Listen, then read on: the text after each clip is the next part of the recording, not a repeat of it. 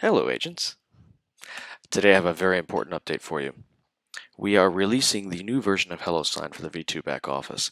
This is where you're going to be creating your contracts from now on. Now, this version actually has quite a few features and updates that y'all have been asking for, and I'm going to go over a few of them with you right now. So let's jump right into it. Traditionally, when you created a Hellosign contract, you went into Hellosign, you put the client name in, we're choosing that guy. Put the MLS number, photo number, or from the dropdown, and then you go to the dropdown and pick a document. Now, there are a few more ways you can do this to create one. You can pick from the dropdown, or if you look where it says recommended document, you can quickly create one by, let's say, clicking contract to lease because I want a CTL. It will automatically make it right here. There you are.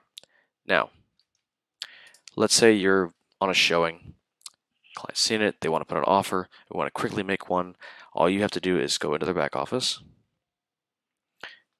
If you go down here to where it says showings, you'll see where it says showings visited, right there. This is rental, this is a sale. Obviously, you can see CTL, contract to lease, and as is residential. Let's say I want to create a CTL. All I have to do is click here, and it automatically creates it right there. So, in the past, if you wanted to do a short-term rental, you normally, you'd create it, and we'd have to go in manually and change a few things. Now, all you have to do is put the amount of months that it is. So let's say I want to do a 6-month term. Put in 6 right there, and if you see it updated the lease end and it updated the tenant total. So we'll put that back to actually 12, put that back to a year. Now I'm changing this, I'm changing that. Let's say I added something on additional terms. This is a change. Excuse me. This is a change. And I want to see the document. I want to make sure everything's fine before I send it to the client. In the past, you used to hit open. Now you click preview. So it previews the document, opens it up. Okay, there it is. We've gone through everything. Everything appears to be fine, so we want to send it. Go up here and click close. Then we go to send. Click send. Sends out the document. Now if you see this little blue flag right here, once that flag goes away, the document has been sent. There you go.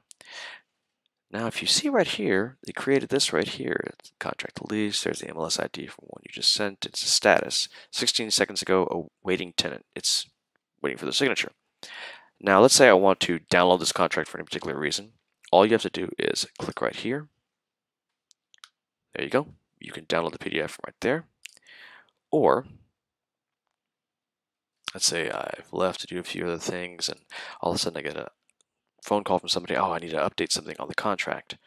All you have to do now is go back to Hellosign, put the client name in, excuse me.